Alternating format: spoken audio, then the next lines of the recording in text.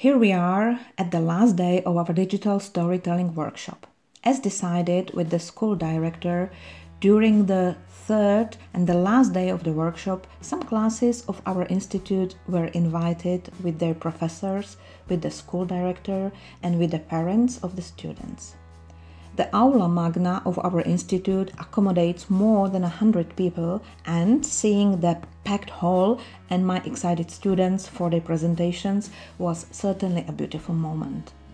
After a brief presentation of the project by the Italian referent of the project, the word passed quickly to the students, who in turn presented their work in a few words, commenting freely and independently if the workshop had aroused their interest and how.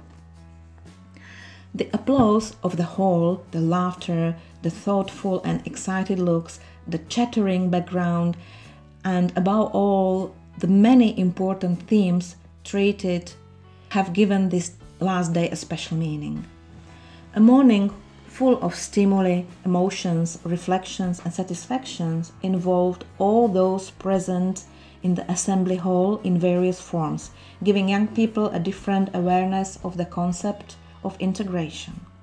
The methodology proposed by this project, as well as being simple and inexpensive from the economic point of view, contains some elements that I believe are winning as a form of participatory education. In our case, the concept of integration, a subject that is both alive and current, has been addressed in many different ways.